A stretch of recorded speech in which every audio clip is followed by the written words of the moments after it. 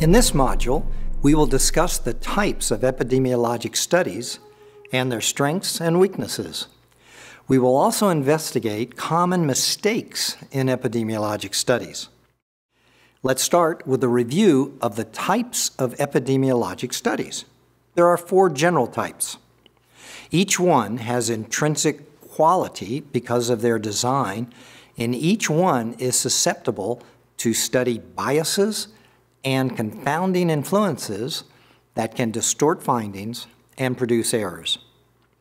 Perhaps 99% of radiation epidemiology studies are non-experimental and are called observational studies. In observational studies, you play the hand you're dealt. You must deal with factors often unknown that distort study findings and cause spurious or false results. These include bias in the design that cannot be controlled in the analysis, and confounding factors such as cigarette smoking. Some studies are more susceptible to bias, such as the ecologic or correlation ones, and some are less susceptible, such as the cohort or follow-up ones. First in quality, but perhaps least informative, are experimental studies. There are few radiation experiments on humans, as you might imagine. Randomized clinical trials, however, are human experiments where patients are randomly assigned into radiation-exposed groups and non-radiation exposed groups, and then evaluated for differences in cancer survival. Only in rare circumstances do they provide quantitative information on radiation health risks. They just aren't designed to do so. Cohort studies or follow-up studies usually have the highest intrinsic quality of the observational studies. You start with a population that's exposed and then follow them for the rest of their lives or as long as possible. You seek to determine what cancers or diseases they develop. Exposures and doses are determined before the cancers have occurred, so they are least susceptible to many of the biases seen in other study designs. Concerns are selection bias as to who gets chosen for study, screening bias if the high-dose subjects are more intensely screened for disease than the low-dose subjects, ascertainment bias if large numbers are lost to follow-up, and then confounding factors. Case control studies start with the disease and then the exposure is determined. For example, all mothers with children who died from cancer in a well-defined population, such as Great Britain, might be asked whether they received abdominal X-rays while pregnant. For each mother in the subject or case group, you find a mother of similar age when giving birth and in the same calendar period, living in the same locality, but whose child did not die. The control mother is asked the same question. For those who responded, and response rate is a concern, you compare the responses and interpret any differences that are found. This type of study is more susceptible to bias because results depend on who agrees to participate, memory recall, response bias, and other factors. In this example, the mothers of children who have died might be more reliable responders than control mothers of living children because of the traumatic event in their lives. Case control studies nested within cohort studies can be informative. However, there are few case control studies that are considered when making judgments as to the level or risk from low-dose radiation exposures. Now, the least informative type of epidemiologic study is the ecological or geographic correlation study. As the saying goes, correlation is not causation, and it is particularly true when you start with a correlation study. An example might be correlating lung cancer deaths with radon levels at the county level, where you don't know the radon home exposure for anyone, nor do you know how long he or she lived in the county. The numbers were large and negative correlations were reported. However, the findings were subsequently found to be biased by smoking status, which created these false results. My favorite correlation story is that back when the causes of lung cancer were not known, lung cancer deaths correlated much better with the sale of refrigerators than the sale of tobacco products. Ecological studies can be good for generating hypotheses, but not for testing hypotheses. That is, whether or not some exposures might possibly be causal. Ecological studies lack quality and are the most susceptible to bias.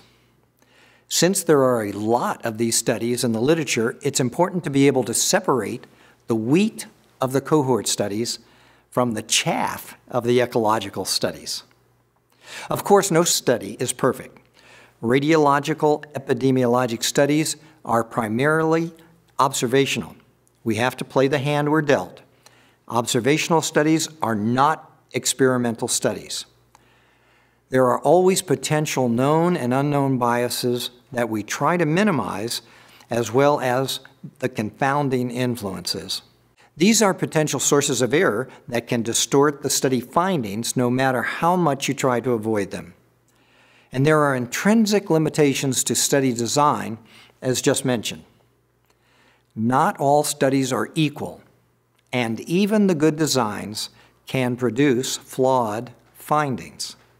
Another technique used by epidemiologists is called meta-analysis. For this type of analysis, you put together all the studies of a similar topic, such as all the underground uranium miners and other miners exposed to radon. You then look for common patterns and get better precision to estimate radiation risks and to evaluate possible interaction. Meta-analyses are generally considered as combining studies in the literature, whereas pooled analyses are stronger methodologically because the actual data for each study is obtained and a pooled analysis is conducted. There are problems, though, with meta-analyses and pooled analyses which hamper interpretation, particularly in radiation epidemiology. Results, for example, can be very dependent on what studies are included or not included. Some of the poorest studies can have the largest numbers and unduly influence the meta-analyses findings. Some high-quality but negative studies may be excluded. Some studies with negative findings are never published, and this is a form of publication bias. So care must be taken in interpreting meta-analyses of epidemiologic studies of radiation-exposed populations. Not surprisingly, epidemiologic studies are subject to inaccuracies and uncertainties.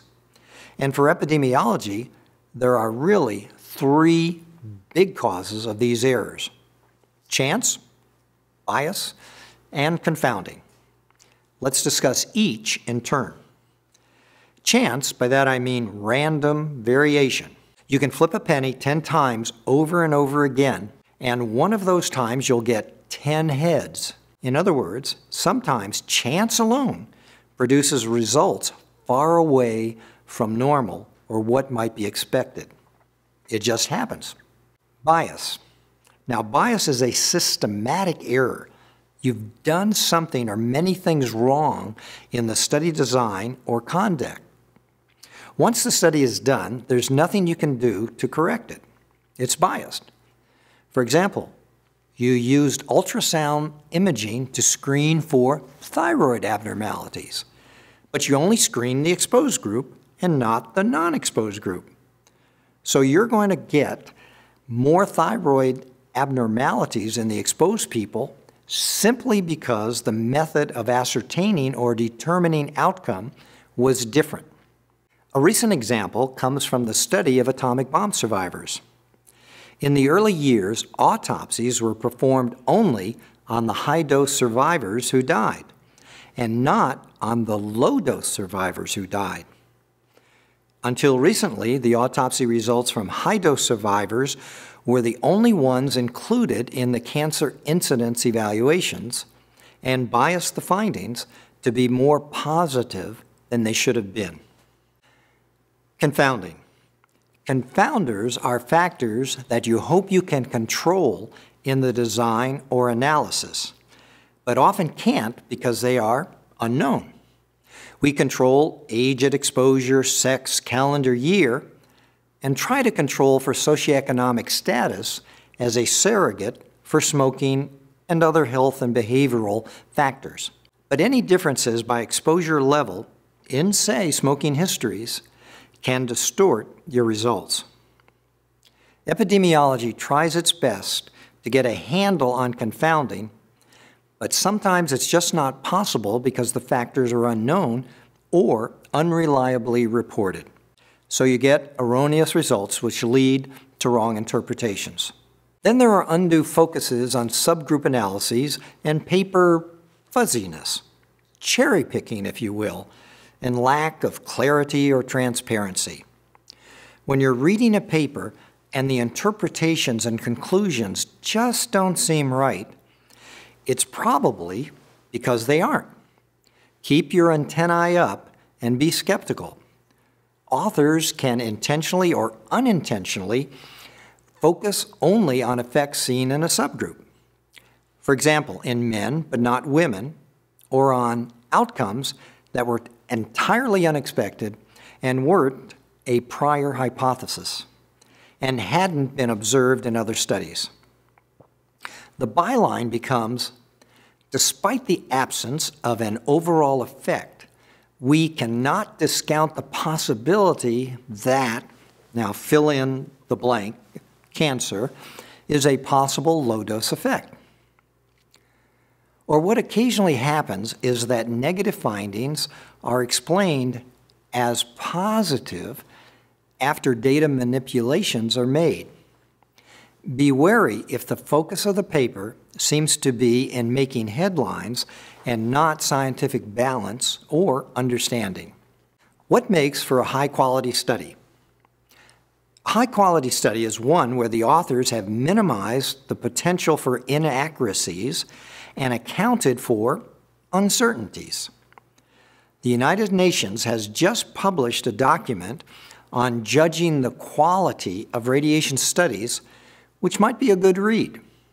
But in general, a high-quality or reliable study is one that carefully selects participants, obtains high-quality information on radiation exposure measurements, traces or follows subjects for long periods with few being lost to follow-up, makes valid and accurate assessments of individual radiation exposures that lead to accurate estimates of radiation dose to organs or tissues, validates outcomes of interest, such as cancer, collects data on confounding factors to the extent possible so as to minimize the likelihood of distorting errors, performs optimum statistical analyses.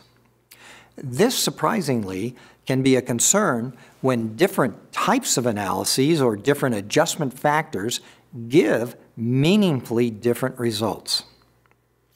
Has a protocol that specifies the questions and study rationale in advance so that tangents are minimized. The authors don't highlight an unexpected or peculiar result that wasn't one of the questions trying to be answered. Has a study size as large as feasible to minimize the play of chance. Serious deficiencies in even a few of these points can move a reliable study into the unreliable or flawed category. Be skeptical, but then make your own assessment based on the information before you.